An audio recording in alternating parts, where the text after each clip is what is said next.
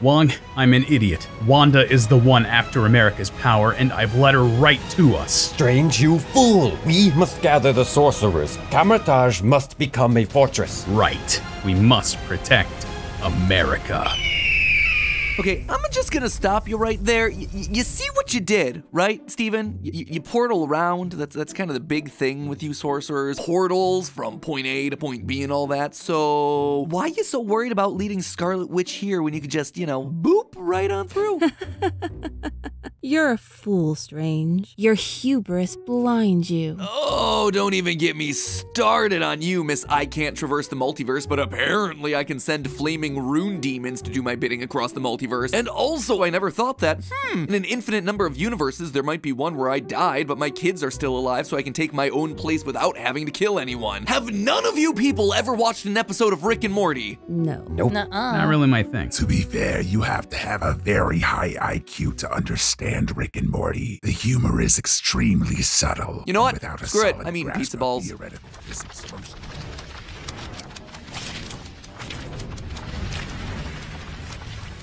Hello, Internet! Welcome to Film Theory, where today we're talking about Sam Raimi's demo reel. I mean, Doctor Strange 2 Multiverse of Madness. On that note, by the way, if you walked out of theaters and your cinema snob friend was raving about how Sam Raimi the whole thing was, here's your 30-second primer of what that meant. Anytime the camera zoomed in and twisted towards a door or something, straight out of Evil Dead. Same with all the gruesome body horror, practical effect zombies, and jump scares. Flying eyeball, Evil Dead 2. Frenetic close-ups with rapid cuts, Evil Dead and Darkman. Scary hands popping out of the walls and ceiling, Drag Me to Hell. Giant octopus fights along the sides of New York buildings, literally just Spider-Man 2. Even that infuriating shot of the pizza guy punching himself and then breaking the fourth wall at the end, that is Bruce Campbell, one of his go-to actors in pretty much every film that he does, directly referencing a fight sequence that he had against his own hand in Evil Dead 2. I mean, there's referencing your own work, and then there's turning in the same assignment twice. Anyway, well, I wound up being wrong in my prediction that Evil Strange here was missing a hand as a reference to, again, Evil Dead. I at least was right that at some point there'd be hand shenanigans as a direct reference back to Sam Raimi's past work, so half points? And hey, even though I was wrong about that, boy howdy were we right about practically everything else in this thing. Sure, we didn't predict the movie pulling a trigger on Chekhov's Dead Strange for the grand finale, but everything else? Not too shabby. We called the appearance of the Illuminati before Patrick Stewart's voice was in the trailer. We knew that this would be a Doctor Strange redemption story, directly calling back to Spider-Man No Way Home. In the grand calculus of the multiverse, their sacrifice means infinitely more than their lives. Heck, one of our writers knew that Wanda was gonna be the villain back in 2019 before Endgame released and before he started working with us. What if what they're not saying yet is that Wanda isn't just the co-star in Doctor Strange 2, she's the villain? Multiverse of Madness is kind of an awkward title, but it's also an acronym. True story, that theory of his is actually the reason that he's on the team now. Glad to have you with us, Bob. But okay, I didn't just make a whole episode to take a few victory laps. When it comes to theory crafting, it's not about being right or wrong, it's about what comes next. Enough focusing on the past, it's time to look forward, to break down all the big reveals and see what we predict it means for the next several steps in the MCU timeline. Let's start small. A detail that I'm sure everyone noticed was Doctor Strange's magic cloak ripping and then getting repaired with a distinctly non-matching blue patch. Feels like a super random thing to include and then not really talk about, right? Well, notice who did the repair. A variant of Doctor Strange's would-be girlfriend Christine Palmer in the Illuminati's universe of 838. Notably, she makes it a point to say that she works not just with the Illuminati, but for the Baxter Foundation. Baxter as in the Baxter Building, which is most famously the Fantastic Four's headquarters. Now, this might wind up to be nothing, but in the comics, Reed Richards, aka Mr. Fantastic, is a renowned inventor, and one of his big breakthrough technologies is known as unstable molecules, a special super adaptive synthetic blue fabric that can adapt to almost any environment, including extreme heat, cold, and pressure. Basically, in the comics, they use this to explain how the Fantastic Four's costumes are able to cope with the powers of the four heroes. Super stretchy guy, turn to fire guy, turn invisible woman, and rock guy. So, if I were a betting man, I'd expect that Stephen Strange, by taking his cloak with a patch of unstable molecule fabric back to the MCU, will prompt researchers of Universe 616 to analyze the fabric and discover the material for themselves. Thus, they'll have introduced introduced a brand new particle to the world, causing science in the universe 616 to take a massive leap forward. I'd expect this to happen in the next movie where talk of particles and science tend to take center stage, aka Ant-Man Quantumania. The alternative is that this is what prompts the creation of Universe 616's own Fantastic Four whenever that movie is able to find and keep a director. Of course, it could also be a patch from Doctor Strange 838's cloak, which we see Reed holding in the flashback and appears to be blue as well. Either way, kinda weird for her not to bring it up since our Strange's cloak is kind of a living thing, and she was specifically concerned about cross-universal contamination just minutes prior. Bottom line, they wanted you to remember that that piece of the cape is from somewhere else. But blue fabric wasn't the only exciting thing to come out of the Baxter building. Obviously, the whole reason we were visiting that universe was to meet the Illuminati, a group made up of the biggest, most powerful superhero team leaders. From a narrative standpoint, watching them get absolutely curb-stomped emphasized how dangerous the Scarlet Witch is. Or maybe more accurately, how deadly falling rocks are, cause seriously, falling rocks killed Captain Marvel? A superhero infused with the power of an Infinity Stone? Gotta press X to doubt that one, Sam. And then later, it's how Wanda, this all-powerful multiversal being, ends her own life too. Forget Thanos and Kang, apparently the next big threat to the MCU is a little thing called granite. From a business standpoint though, this little side trip into Cameo Town just gave Disney plenty of trailer fodder while also delivering them a billion-dollar test audience. That way they can see how people might react to Jim from The Office starring as Reed Richards, or a live-action Captain Carter post What If. Of the cast of characters in the lineup though, one that I don't think anyone saw coming was an Inhumans reference, the only Marvel TV project with fewer actual fans than Iron Fist. And this wasn't just a reference either, this was a full-on return. Black Bolt, you know, the guy with the tuning fork on his head that gets a matrix pulled on him, he's being played by Anson Mount, the original actor from the TV show. And this reference actually spells some massively important things for the future of one character who's getting a show real soon, Ms. Marvel. In case you forgot, and if you did, I don't blame you, cause Inhumans worked really hard to be the most forgettable thing to ever feature a giant teleporting dog and choreographed hair fights.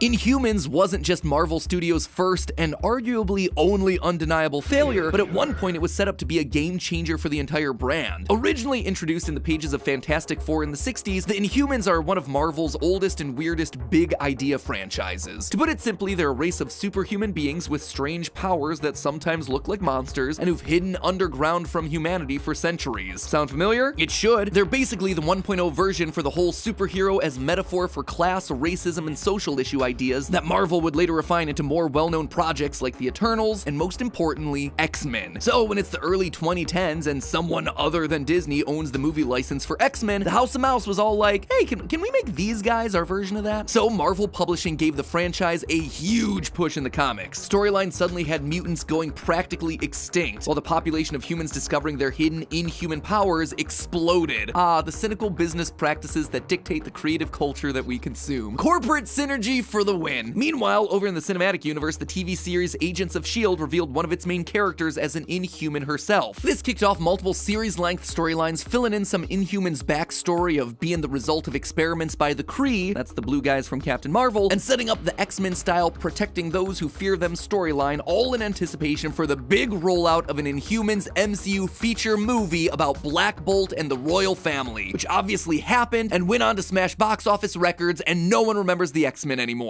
No, clearly the strategy didn't work. The Inhumans just didn't catch on, and their movie project was downgraded to a TV series that very much has the look of a contractually obligated production. Flyers are awesome. I can't imagine why people wouldn't have responded to this. It couldn't have had anything to do with the hairy, sexy time that happens within the first 3 minutes of episode 1, or the fact that the main character can't talk without killing anyone. Are you going to speak? Are you going to use your voice? Kill your only brother, just like you murdered our parents. Or heck, maybe people just couldn't handle the drama. Where did you send them? You really think I'm going to tell you? Lockjaw, take me to Black Bolt and the others. Lockjaw, wake up! Lockjaw! Anyway, Disney decided to go pay to win and just bought Fox and the X-Men. If you can't beat them, pay $71.3 billion to join them. Really, the only truly significant remnant of that whole weird moment is that it introduced the world to Kamala Khan, aka Miss Marvel. Probably the most popular and widely celebrated new young character Marvel's debuted in the comics over the last 20 years. And wouldn't you know it, she's an Inhuman. In the comics, Black Bolt uses what's called a Terrigen crystal to produce a magical mist, activating the genetic mutation that enables latent Inhumans to gain their abilities. So it's been a huge open question for fans whether the Miss Marvel TV series, which is coming out on Disney Plus less than a month from now, is gonna use a different origin story. I mean, it would make sense. Why tie your fresh new popular teen hero to a flop TV show based on obscure comics even boomers didn't care about? But now, suddenly here's Black Bolt showing up in Multiverse of Madness, played by the same actor getting shouted out as the Inhuman King. Does that mean that we sort of have to care about these characters again? And that they're gonna be a part of some big reveal in Miss Marvel? I suspect, kinda yeah, but let me explain. According to the trailers, it looks like Ms. Marvel's powers have gotten changed around for this new series. Usually, she's an Inhuman who can stretch like Mr. Fantastic. Instead, it looks more like she's harnessing the power of energy-based crystals. If I were to guess, it's probably because stretchy powers never look good in live action, especially when you're talking about small TV budgets. However, what's also interesting is that these crystal powers get activated by a bracelet that's a family heirloom. So here's the theory that ties it all back together. The fact that the powers are crystal-based feels important. Remember what I told you about her comics origin? Black Bolt uses something called a Terrigen crystal to create a mist that activates latent Inhuman powers. The same thing happens in Agents of S.H.I.E.L.D. Crystal equals Inhuman powers. So my prediction is that the crystal band she's wearing is exactly that. A Terrigen crystal that probably doesn't get mentioned by name until the last episode of the series. The whole time she thinks that her powers are coming from the bracelet, but the bracelet just unlocks what's inside of her all along. Who knows, maybe the bracelet even breaks and creates the mist and then does all that. Anyway, then we learn the bracelet's origin. An origin from space. You know what you are? I'm a superhero. Nope, an Inhuman. You see, the twist of the Inhumans always ends up being that their powers come from alien experiments on humans. Kree experiments on humans. And who has a close connection to the Kree? Captain Marvel. We also know that Ms. Marvel is gonna jump straight from her Disney Plus series to join Captain Marvel in The Marvels movie, which is likely very outer space themed. The bracelet allows the origin of Kamala's powers to stay self-contained for her initial series, then acts as the jumping off point to create a reasonable through line for the more spacey stuff in the next movie, while also opening the door to the other Inhumans to pop in for a, hey, we're around 2 guest appearance, should Marvel want to try that one again? Or, you know, maybe it's just an excuse to bring back the Inhuman that everyone actually likes. You're not just a super cute squish face. You're a teleporting super cute squish face. From there, she'll be waiting in the wings until it's time to join America Chavez as key ultra-powerful members of the Young Avengers. Speaking of Ms. Chavez, can I just ask, I wasn't the only one who giggled every time someone in the movie dropped a line like, we need to protect America's power, right? Also, her origin is from a different dimension, but her name is America, and she wears a jacket with the American flag on it. Just saying, the utopian parallel she comes from apparently doesn't know subtlety. Which brings us finally to our hero, Doctor Strange himself. This movie doesn't really give him that much of a character arc so much as it's a reminder that he is a character, as opposed to the plot device that he's been for practically every movie since his cameo in Thor Ragnarok. He's the guy having to make the hard decisions, putting the safety of the universe first and himself last. However, based on the mid-credit scene, that looks like it's gonna change. In the mid-credit scene, he encounters a brand new character wearing a purple fairy tale outfit named Clea. She's a sorceress from the Dark Dimension who's also the niece of Dormammu. Dormammu?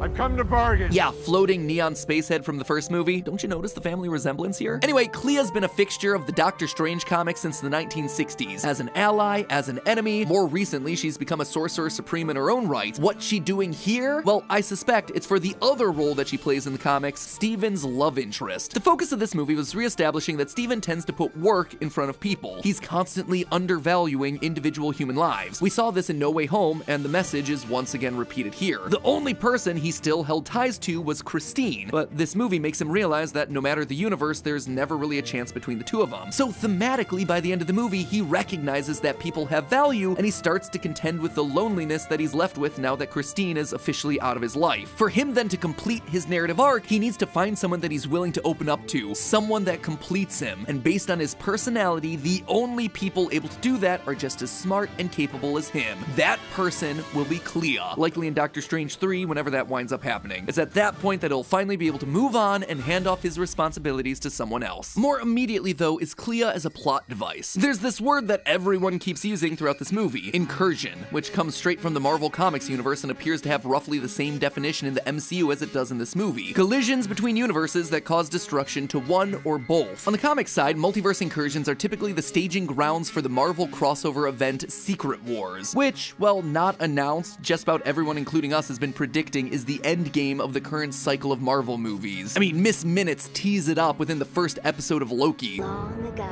there was a vast multiversal war. When is it gonna happen? Well, before any other Marvel movie was even glancing at the idea of a multiverse, Spider-Man Into the Spider-Verse jumped into the concept with both feet. That Academy Award-winning animated hit movie is getting a sequel featuring even more alternate Spider-Man, which some are expecting will include Tom Holland's MCU Spidey to connect the two franchises. That sequel recently got double-sized and split into two parts. The first retaining its original title Across the Spider-Verse, but the second now called Beyond the Spider-Verse. Why does that matter? Well, in Multiverse of Madness, the only incursions we hear about are caused by variants of Doctor Strange, but in the comics, they had a different instigator, the Beyonders, a race of omnipotent alien beings who aim to collapse the multiverse by causing incursions, connecting it all back to Secret Wars. And if you think going off of one word in a title is a stretch, remember, we predicted Wanda was a grieving, rampaging mother back in 2019, all because Multiverse of Madness spelled mom. But hey, you know what universe I want to be a part of? The one where I can eat all the pizza balls I want without gaining weight. Sadly, that reality is trapped over there with the whole walk on red thing. Luckily, over here in this universe, I have our sponsor for today's episode, Noom, to help me eat the right amount of pizza balls while still working towards my health goals. Noom is a smarter way of getting healthy. It uses proven psychological and cognitive behavioral therapy practices to help enact change in your life. I've talked in the past about how Noom's program has helped me personally lose 3 pounds. Now 5, actually, since the last time that we talked about it, despite what Thick Pat over here would have you believe, as well as keep better track of my caffeine intake. But the thing is, Noom approaches these sorts of goals from a different perspective. It's about mindfulness first, not about getting the right numbers to appear on a scale. Setting personal health goals can be scary because there's always some element of shame if you fall off the wagon or if you have a bad day. Getting onto a scale can be intimidating because you have to confront your decisions. But with Noom, that's never the primary focus. For instance, the thing I'm working on now with the help of Zoom is sleep. I don't get enough, and my sleep habits are terrible. And Noom isn't pushing me into getting a certain number of hours per night, rather it's helping me create routines and habits that lead to better, longer, and deeper sleep. Noom's approach is all based on how the mind works and why humans make the decisions that we do. And that approach is what ultimately leads to lasting change. At least it seems to have worked for me. So if you have something in your life that you'd like to get healthier about, take your free 30-second quiz today at noom.com/filmtheory or click the link down in the description below. One other thing that I like about Noom is that they just recognize this sort of stuff isn't one size fits all. Yes, it works for me and my personal goals, but maybe not for you. So take the free quiz, it's only 30 seconds, see if Noom might be a fit for what you want to accomplish in your life, and as always, remember, it's all just a theory. A film theory. And cut.